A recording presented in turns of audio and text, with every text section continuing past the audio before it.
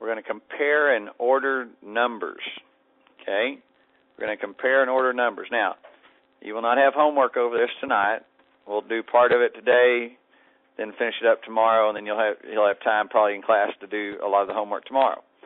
Okay, but we want to talk about comparing numbers, decimal and whole numbers. So we're going to compare decimal numbers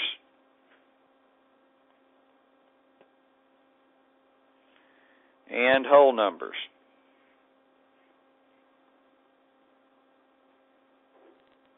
Okay, we're going to compare decimal numbers and whole numbers. All right, so we're in Section 3, Chapter 1. Should have your book out, ready to roll. Okay. Let's see, the one I was looking at earlier, yeah, over there. Yeah, let's do this. All right. Let's say we have this, 0.23, and they want us to compare it to 0.227. Okay? They want us to compare those two numbers and either put the greater than or less than or equal sign in the blank. Okay? Now, here's your first step. The first thing that you do, the first thing that you're going to do is this. Step 1, let me write it underneath the problem so we have a little bit more room to write. Step 1 is make sure that both numbers have the same amount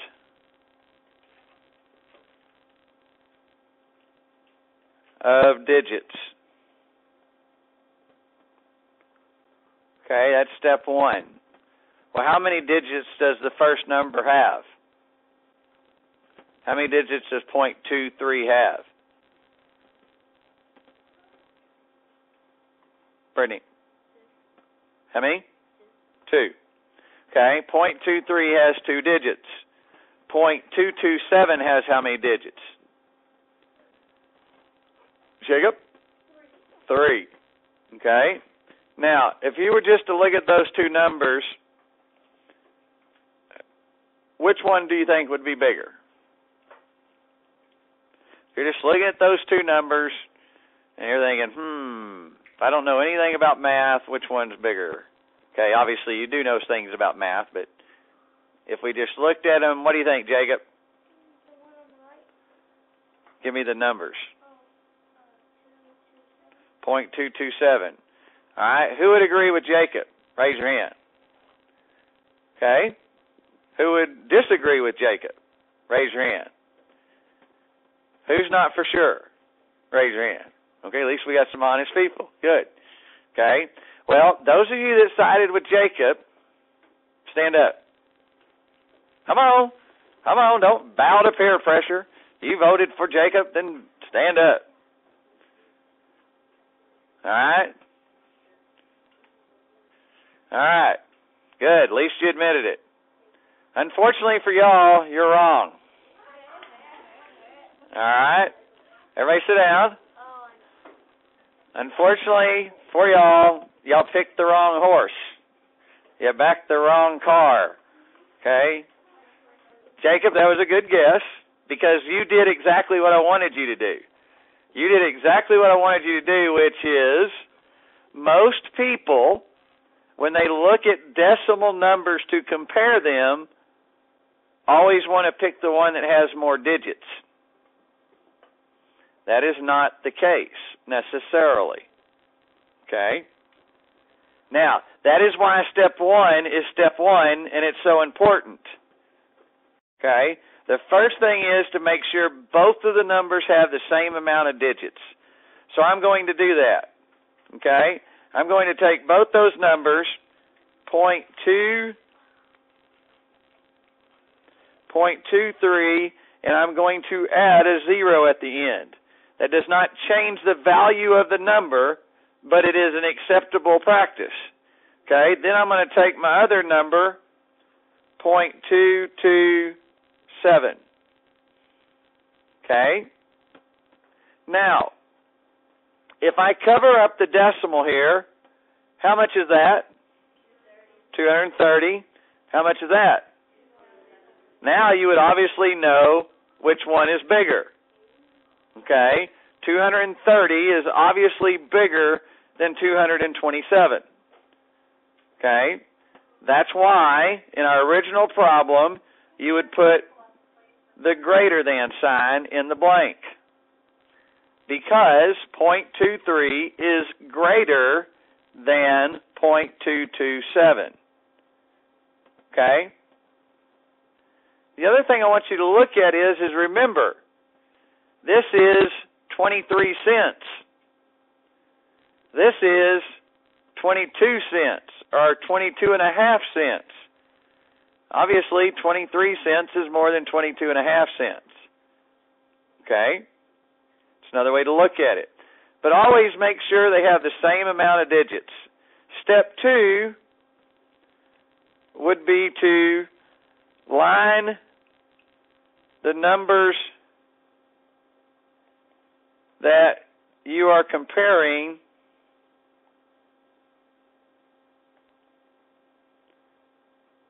up vertically. Okay, line the numbers that you are comparing up vertically. In other words, line them up vertically. Okay, so if I was to do that with 0.230 and 0.227, this helps me to be able to compare them. Okay, as I look at the first digit on each number, they're the same. Okay, as I look at the second digits on each number, they are not the same. Okay, 3 is larger than 2. So that is why 0.23 is larger than 0.227. Okay? Now, let's look at another one. So those are your basic 2 steps. Okay, I guess we could say step 3, after lining the numbers up vertically,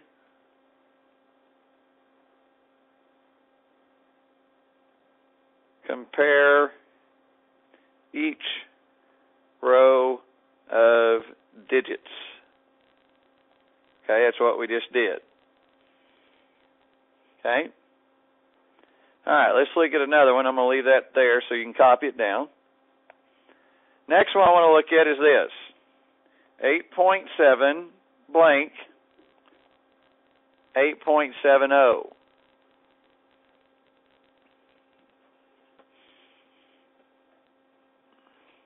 Okay? Now, let's remember real quickly our signs. This is the is less than sign.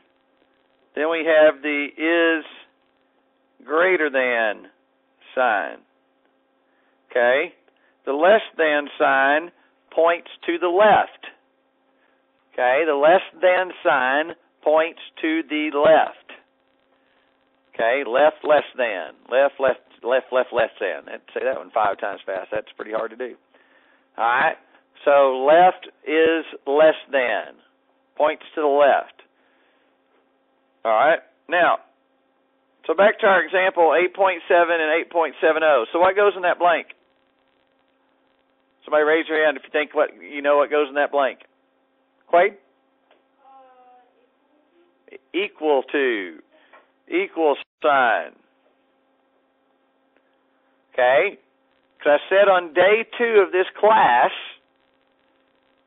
I said that when you add a 0 to an end of a decimal number, it does not change it. Okay?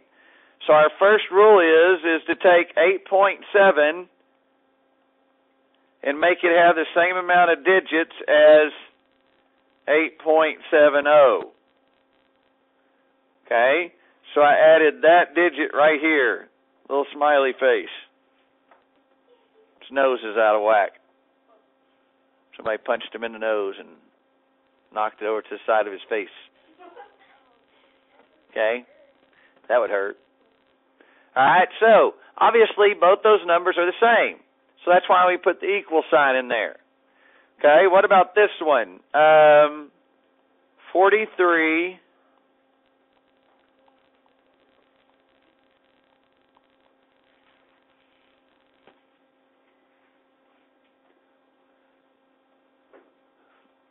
Which one do we put the less than, the greater than, or the equal sign in that blank?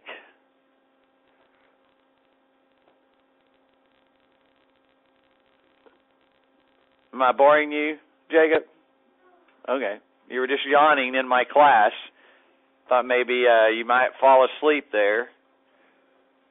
Then I have to drop Quaid on top of your head or something and wake you up. For those of you listening online, I'm just joking. Keep forgetting I got this headset on. Nikki, what'd you get? What do you think? Greater than sign. That is correct. The greater than sign goes in there. Okay? A lot of times in this lesson, they'll just switch digits on you trying to fool you. And you look at it real quick and you go, oh, it's the same. No, it's not the same. You got to be to look careful. Okay? That's the first thing is look careful. All right? Now, yeah, I knew that was in there. Okay. Everybody look at number 18. Look at number 18. Now we're going to talk about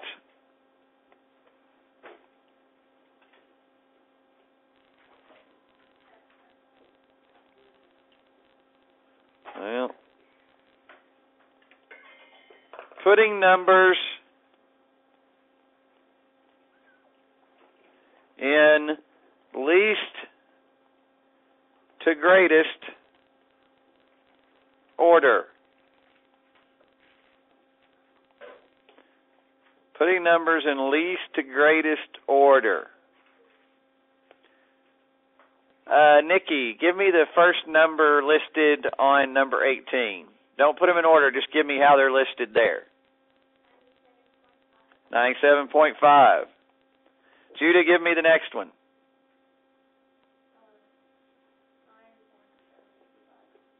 9.725? 75. Isaiah, give me the next one. 9.075. Okay, is there another one? Cameron, give me the next one. The last one, I think.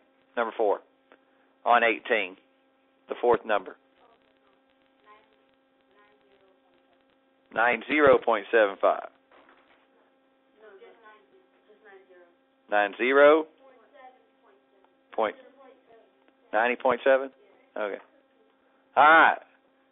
Finally got there. All right. Now, what they've done here is they've used a lot of 9s, a lot of 7s, and a lot of 5s, and they're going to try to confuse you. Okay? First things first. Make sure they all have the same amount of digits. So, I'm going to have to add a 0 there. 2 zeros there, actually. I'm going to have to add a 0 there. And 2 zeros there. Okay? Now I'm going to stack them vertically. So I'm going to go 97.500. Then I'm going to put 9.750. Then I'm going to put 9.075. Then I'm going to put got that decimal out of place. Make sure you line those decimals up.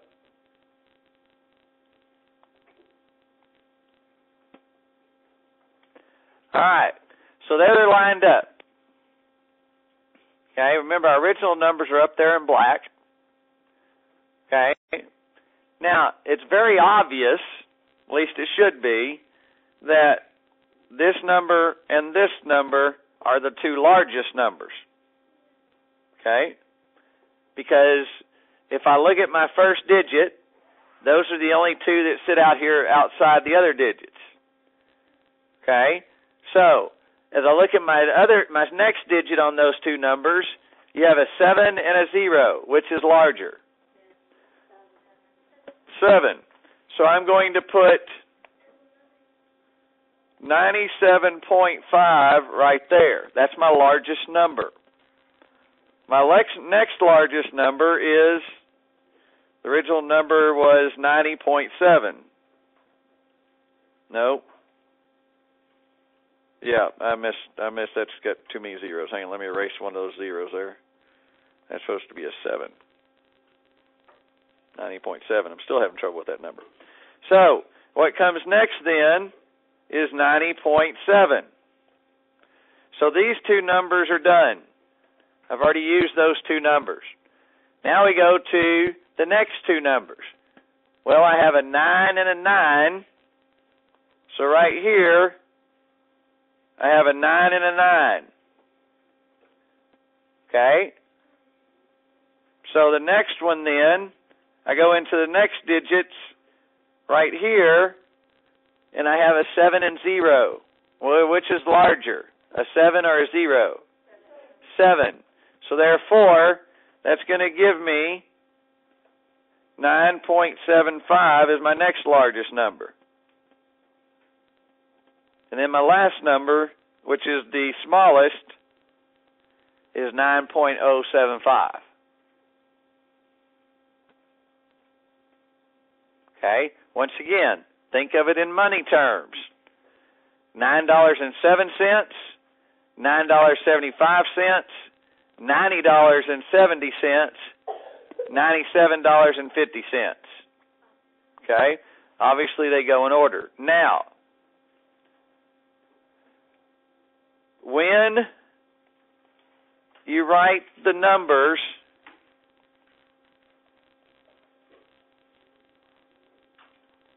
in least to greatest order,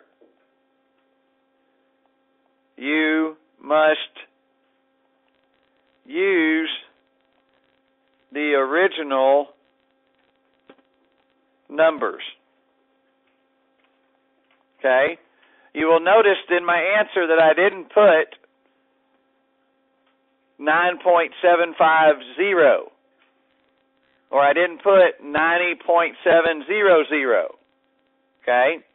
You put the original numbers that you started with when you put them in least to greatest order. Okay? Always put the numbers you started with. The numbers that we had up there in black with our original problem.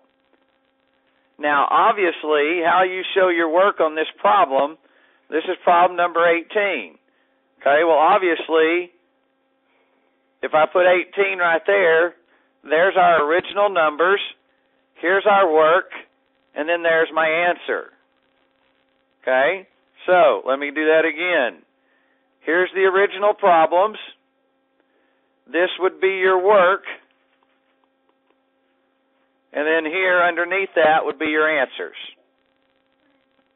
Okay, so that's how you would do number 18 and the one similar to that in your homework. That's your work, not homework. You're not going to have homework tonight. Lily? Sure can.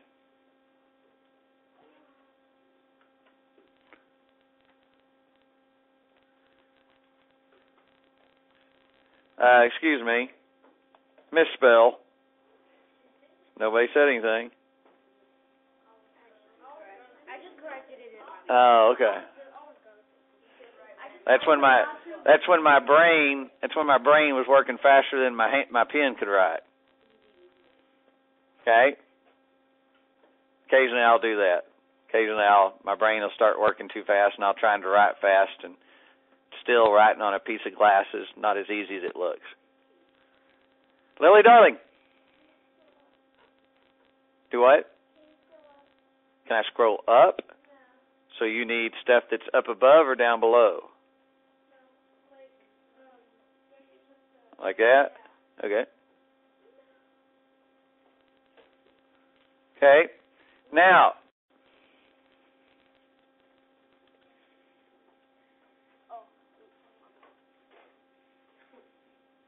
I want you to do number 4 on your own. Do number 4 in your notes on your own. Use the original numbers.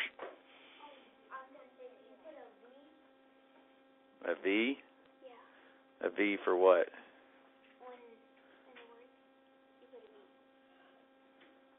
No, it's an R. It just looks like a V from your standpoint.